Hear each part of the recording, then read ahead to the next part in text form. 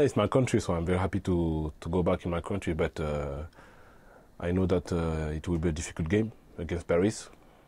We know that they have a lot of good players too, like us.